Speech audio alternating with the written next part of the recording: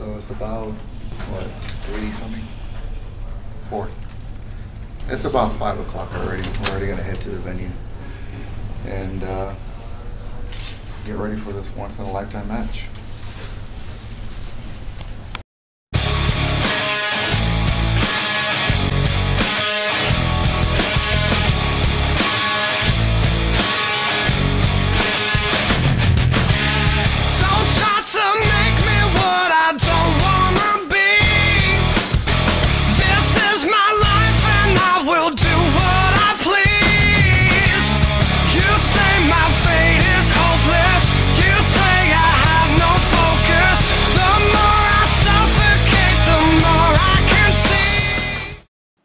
Alright, we're back. Guys, this has been a very enlightening episode that we've had. Of the Madcast, the Mad Madness, Mad One Chronicles. No longer Ringside Chronicles for this episode. 2-part episode because I know we're going past the regulated limits on it. But what do you call it? The Chronicles of Madness, which is the name of my DVD. Ah, look at that. Shameful plug. That works itself out so well. Where we left off, again, we're in the Valley. We asked to do the same type of match, and we did. We actually had 2 matches over there. Yeah. One was a one-on-one matchup. We were the main event. And the second one was a tag team match, which was me and CJ versus you and Virus, I think? Yes. As your tag team partner. And I always like the opportunity to work with him because it still leaves a little point of how far has he came. And the last time that we fought, earlier this month of December, it was nice to see that, you know, the tribute to Dino. The tribute to Dino show. Yes. We hadn't worked in since the Night of Madness. Right. Oh, we did the Pride Festival, and then we did Night of Madness. And that's one of the things I opened. Okay, hold up. Before the Pride show, we hadn't worked each other in about a year. Just about, yeah. Just about a year. We text and we talk a lot, but we hadn't physically matched up in about a year. And he invited me to do the Pride Festival again, which I love doing. And as soon as I got there, he's like, "It's me and you, and we're going 15." I was like, "Awesome." Yeah, we went 10. We went 10. It was hot as balls. Sorry for the reference for that festival, but it was hot as balls. And when he told me that Sal was managing me, I was like, "Oh, this is gonna be awesome." And when good minds are together, I remember the finish was, I knew I was gonna do the job. We didn't. I don't think we knew exactly how. No.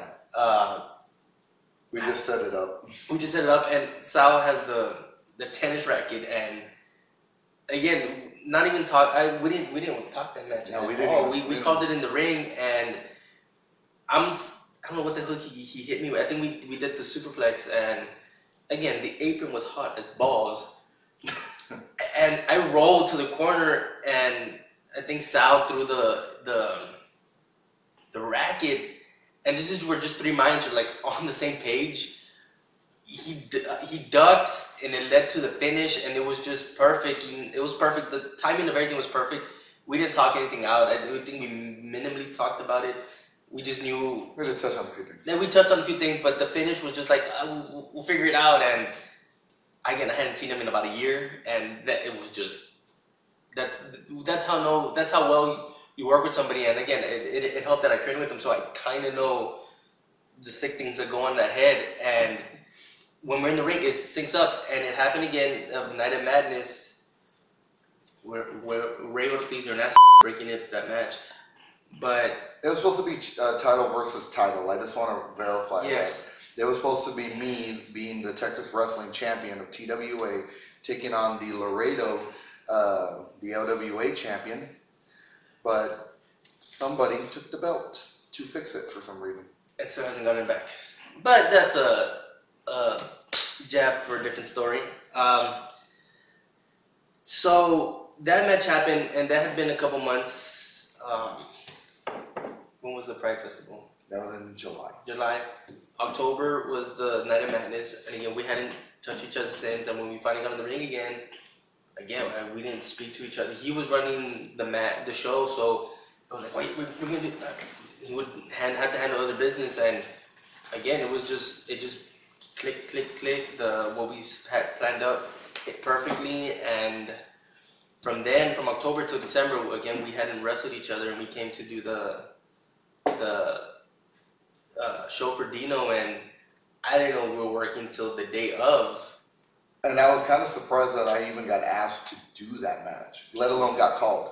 Because again, blackballed from LWA for X amount of reasons. I don't really know the true reasons. I've only speculated. I don't either, and I would like to know the truth about why I was kept away for so long when things could have just been handled.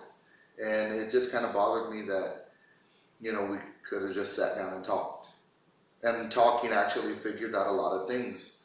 And I mean, it all goes back to this feud. It started with you opening the lines of communication. Exactly. With Mad One here. It's true. But afterwards, I think it was I did a Lucha show down here, and I had just got asked, and the next day I get a kind of a nasty text, and I didn't think, you know, it kind of bothered me, but it in my heart it kind of sank, because TWA is like family. Nobody has an ego, and a lot of the guys that do come in, they're pretty level-headed, and they don't think one's better than the other. Everybody respects each other, and that's what I liked about LWA. And I always thought of them as family, and I truly respected every single thing that they did and that they accomplished in order to get better. You have a lot of young rising stars that are coming up, and he's leading the way. He really is leading the way, because it's because of him, and I'm complimenting you, that it's because of you that there are a lot of guys that want to step up. Even though you have a lot of little knuckleheads that are still there, you have a lot of guys that want to step up, that want this, that needs this. You have Michael Autumn, who does have a few years in this. You know, again, and I've mentioned he's very underrated. Very underrated. WR does not promote him as much as I think they should. And again, I'm gonna get more heat for that, but I don't care. Spartan too. I like the way Spartan works, and he has the physique, and he eats a lot of sweet potato and turkey from turkey. I thought it was all protein shake. No. We've had arguments, and he always has that little thing of ground turkey and sweet potato.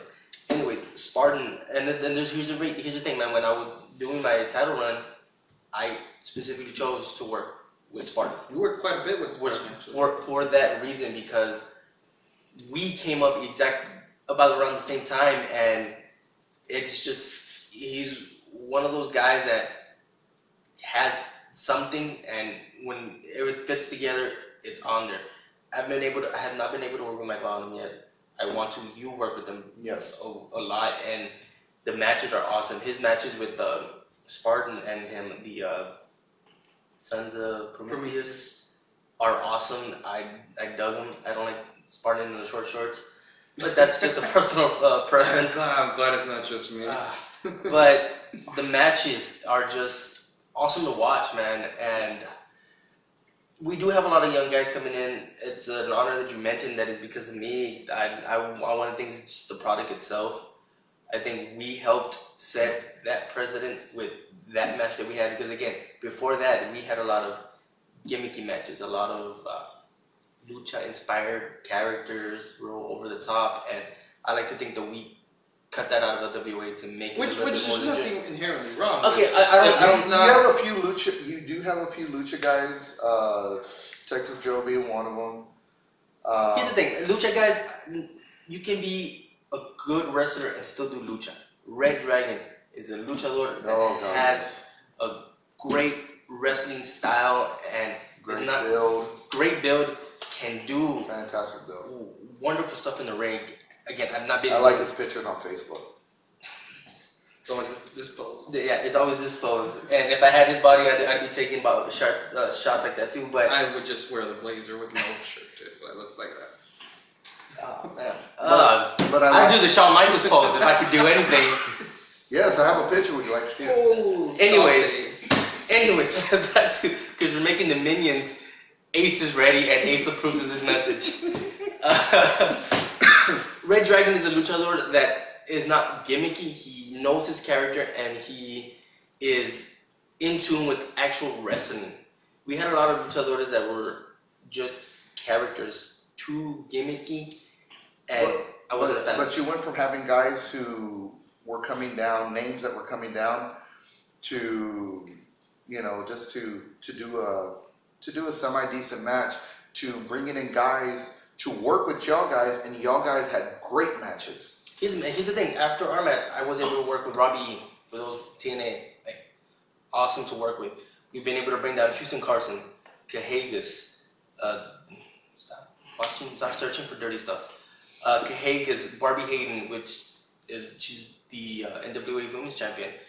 Kat Green, Danny Ramon's Cherry Popper, whatever you want to call him, the Texas Junior Champion. I mean, the Minions getting on my nerves. We've been able to be able to bring up and coming talent that's making it big. Houston Carson is making it big, ladies and gentlemen. Rudy Russo, we've been able to bring down multiple times. Cahagas, and if you don't know who Cahagas is, there's something wrong with you. You can start Googling that name. ACF&H, man. Ring of Honor superstar. And one of the greatest guys ever. And we're going to go to pay the light bill right now because we're just wasting a lot of light. But I'm going to come back to where we come full circle because of him. Full circle. You know, I started my career back in... Originally, I started my independent wrestling career back in 06, but not many people really know that I used to wrestle a little bit before then. I started off as what most people call a yarder, or yard-tard. I ain't gonna lie, yeah, I started as a backyard wrestler. Nothing extreme like you see the kids that were doing on those DVDs and stuff like that. That wasn't me. I went out there and just did like 150 spots in one match that lasted over 20-30 minutes, but I mean, we all had a passion, we all shared it. As time went on, I met up with Manny Villalobos. Manny got me started in the basics up until there was a issue about money, and then after that I went back with my friends, goofing around in the backyard. Well, we did a Halloween show that was merely for the neighborhood, and it caught the eye of a promoter and who would become one of my closest friends, Javier Santana. And from there we hooked up. He gave us a ring. He helped us with knowledge, and we started growing from there. Of course, during time, a lot of the guys met up with other trainers such as Virus and Tito Santana. Oh, no, sorry, Tito Sanchez. Should get that right, Tito Sanchez. But, you know, we all went our separate ways from there, and eventually went off on our own little cliques. I myself took time off due to injury, and I just needed to get away. During that time away, I grew as an individual. I grew as a person to become better than what I was, mentally and physically. I mean, we all make mistakes in our life, and you have to pay for them. But despite all that, I didn't let it hold me back. I triumphed, and I kept to my guns, and I'm proud of everything I've done. Everything. You know, it wasn't until I asked CJ Xavier, who could I train with that could make me better? After being told by other people that they wanted to retrain me, I didn't want to get retrained. CJ didn't want me to get retrained. I just needed things that just needed to be tweaked out a little bit. And that's when I met Kevin Knight. Kevin helped me to get to where I needed to be. I still got a lot to learn. I ain't gonna lie to you. I don't know everything. Nor did I ever claim that I did. But when it comes down to it, I am confident enough now to say that if you put me in the ring with somebody, anybody, I can have a good match with them. That's how confident I am now. I never had that confidence before.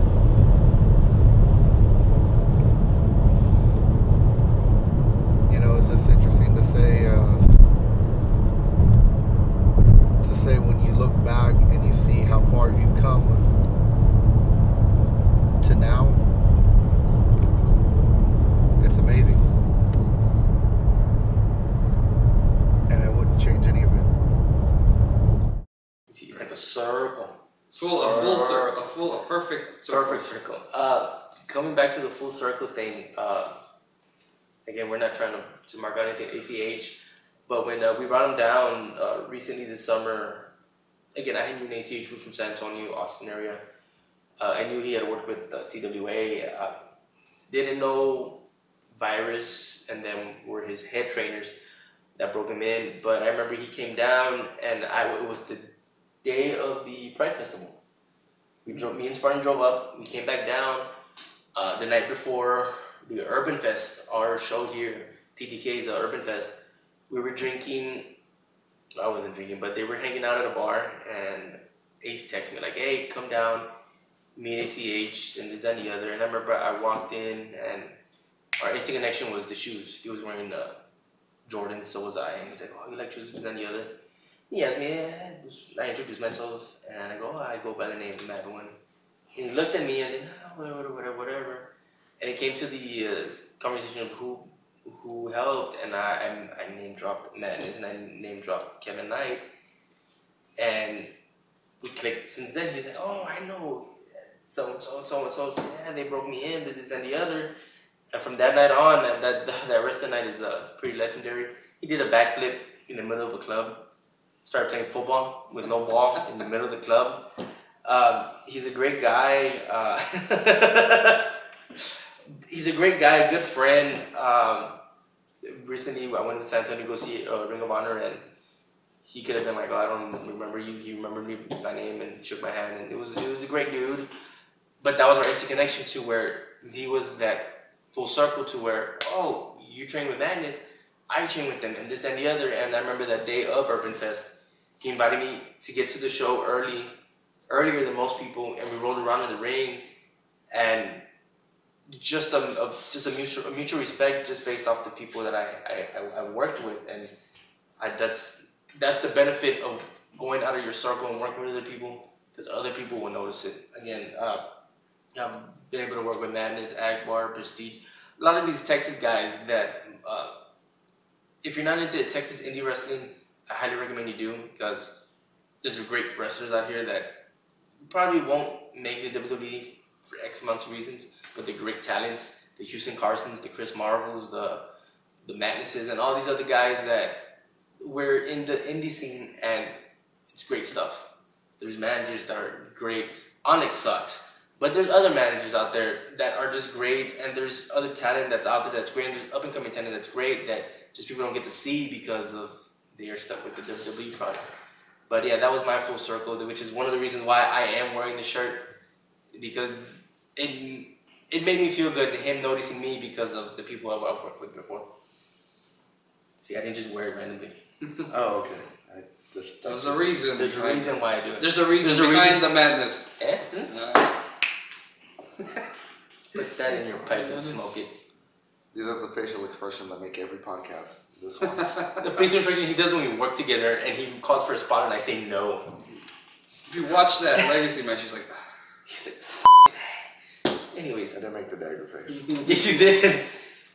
No, but you know, I appreciate every chance I got every chance I had to work with you, and for other chances I get a chance to work with you, and any of the other new guys coming up from LWA or any place else. But if you want to get better, either, work on where you're at, and let the people that have grown seeing you watch you get better. And then when you feel that you're ready, then leave Texas and start expanding your name. That's what ACH did. He said, I'm going to move to St. Louis. He moved to St. Louis. He went out there, started getting recognized and working with Dragon Gate, Shikara, and all these other great organizations, just to name a few. He did the WWE trial. Yes, he did. Along with Kevin Steen and a whole bunch of other Ring of Honor guys. They were on that same session, and just to go show you, a skinny kid from the Austin, San Antonio area, and he's somebody, Ring of Honor, this is some organization. And again, he came learning from these guys. I actually have a funny story real quick about ACH. All right. I was wrestling him at PWI, and I had just came back, and I was under a hood. And why did you take it off? How is he supposed to show off? Thank you. I want to take that away from him. But I had the guy. I had him up against the ropes. Wow. And at some point, I was supposed to. He was supposed to move out of the way, or no, I was supposed to move out of the way. I screwed up on that with him, with me not even ducking out of the way. He did it himself. I got laid out, and he was holding, and God rest his soul, William Payne. I was trying to prove myself to William Payne, another great manager who has passed on. He had his cane, and he was going to jump up on the top rope. And as he was in midair, swinging underneath his leg, and the leg dropped the cane on top of me. It is a scary sight watching ACH and seeing how high he can really get as a cane is being stuffed, right under his leg coming down on you, and you're like, oh, this is gonna freaking hurt like hell. And it did. But I hope and I pray one day I get a chance to work ACH. And maybe redeem myself from that one match. One thing we didn't speak about The Northern Light suplex and how my back was hurting the next night. He was able to do Northern Lights, ladies and gentlemen. That's how he was able to do it. No. How similar the beginning of our careers. Again, I spoke about how I first did my first debut match. I was wearing wrestling MMA shorts. Here's the thing. Reason why I want to take the mohawk away from him. My first match was with the red mohawk. I used Slipknot as my theme song before I forget, but I rocked a red mohawk. Same style of mohawk, more hair because he has it kind of thing. I had the guy who did my hair did it like a white as mohawk, but I had a red mohawk for the first show I did, not knowing. He had a mohawk. I think we shared the same bands for theme song once, I think. Probably so. Our pose, the whole identical pose. We had an identical finish, as in the floating DDT is what he used, and that was what I used in my first two matches as a finish. So if it was meant to be, it was meant to effing be, because there was a lot of similarities, and there was a lot of similarities, and we didn't even know anything about each other. And to be honest with you, my original finish used to be a double underhook swinging DDT, but since that didn't really transcend too well, Mojo told me, why don't you try an impaler DDT, which was just hooking, dropping them between my legs, boom, that was it. And I thought I was going to screw it up the first time I tried it, and it just stayed with me. It's just recently I started using the elbow. Right. But yeah, if you can't write this stuff.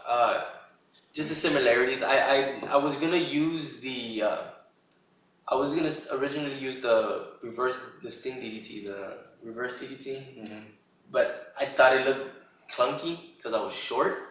So I chose the edge DDT, the floating DDT, and like I said, you can't write the stuff. But back to the main thing, man. I don't know, what did you call yours? I don't think I had a name for it yet. It was just. And that's another thing too. I kept the same name for my finisher since my backyard days, and that's called the Poser Basher. Basher. And I'm not a poser. I'm the original Madness. He just likes to take credit for it.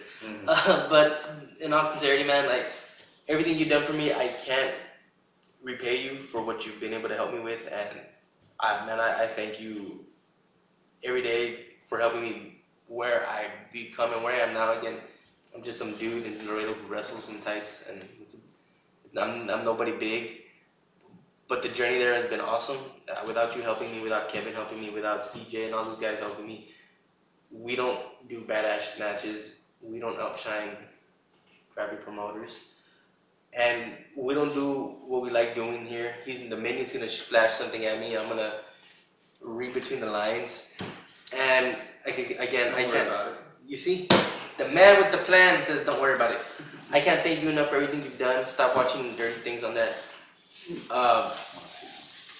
Thank Madness. Thank the promoters. Thank everybody for everything you've done. Thank Preacher for allowing us to do this. Yes. The Minion can go kiss my ass. Madness, Put it man. away. Put it away. I can't thank you enough for everything. You're not gonna shake my hand? Yeah, you are. There you go. Yes. Thank you for everything, man. And I enjoy working with you. I enjoy the Yes. life lessons that you've given me, and it's been fun, and it's gonna be fun. We got more matches to go, baby. We ain't done yet. Exactly, and one of the things that I had to honestly say is that if it wasn't for the cooperation of Ace, whether he believed it in or not, and whether he was ready to really accept it, Ace is ready. he was. Ace is Okay. ready.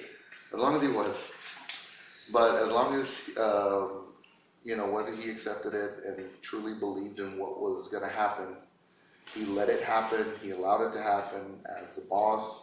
And I appreciate him for that, and I appreciate you for just showing dedication, showing that heart, and passing that on to the younger guys.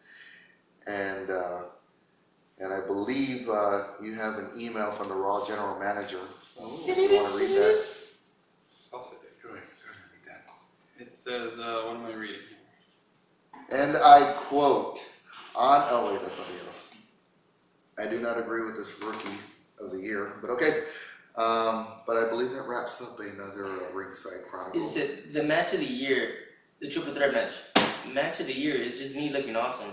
Or you can go with the Madness versus Madness and just use it this year again because we stole the effing show. Rest of the year, the Minion voted for me, and I think the Minion's vote counts. I'm the superstar of the year. I controlled 2013 and 2014, baby. Tag team champion. She's not my manager, but pretty sexy. But Miss Knievel was on my side. Come on, like she's not bald. Like Onyx. I got a lot going for her. I'm a good guy. I'm a handsome guy. Match of the year. If there's video, I know there's video up there for Minion versus Madness. Awesome. I haven't seen that video. Yeah, well, he does a Northern Light suplex. Toby can get old. That's awesome. But Ringside Chronicles. I misspell it on Facebook all the time. I'm so sorry, my phone is stupid. Are you dyslexic? I'm a little bit dyslexic. Okay, We're all dyslexic, ladies and gentlemen. We'll go with that. We're going 12:30. Who cares? Don't worry about it. Ladies and gentlemen, thank the Ringside Chronicles for what they've done this year. The interviews that they do, giving Laredo a channel to get indie wrestling, to get big names on here. I expect great things in 2015. Maybe get a single Madness one. Yeah. Maybe we can get Onyx in a steel cage match and kick his ass. Fine, we should vote on that. We should vote on that. But again, Preach, I can't thank you enough for everything you've done for me, for the company. I want to show my appreciation to both of you. I want to thank you all very much for this very candid, eye-opening interviews. Lightheartedness, absolutely. Yeah, we had fun. It was great. We had fun. It wasn't so serious like some of the other interviews that you have. Yet. Thank you. Oh, thank you. But ladies and gentlemen, this is the Mad One Chronicles and the Madness Chronicles, the Madness Eye, whatever it's going to be called. Chronicles of Madness. The Chronicles of Madness, because we're plugging his future DVD. Ladies and gentlemen, I'm working with Ringside Chronicles to produce my DVD, and just for the giggles of it. And stay tuned for 2015 that we're going to have the Dennis Cage Ringside Chronicles. Ooh, that's gonna be like a 4 or 5. That's gonna be a pipe bomb. That's a 4 or 5. Honest boy. Anyways, LWA fans, TWA fans, Madness fans, Mad Wound fans, thank you for clicking the link. Thank you to Ringside Chronicles. Thank you to LWA. Thank you to Ace. Thank you, Mama, for everything that she does. That's the wrong side of where the watch is supposed to go. It's supposed to, you don't know watch either. I broke mad. If you need an energy drink, get the Camel Hump. It tastes good. The minion is signaling me out. Ladies and gentlemen, again, thank you for everything. Enjoy the rest of the shows that are coming up. I know part 2 of my interview's coming up soon. Enjoy this one. Enjoy the future matches. I'm just rubbing it on because it's pissing off the minion. Onyx, you suck. Miss Knievel's the best manager. Madden is better than Bearhan. He smells like camel ass. He does. He doesn't shower. Preach is cracking up. I'm just rubbing it on to see until when they turn off the camera. I don't give a damn.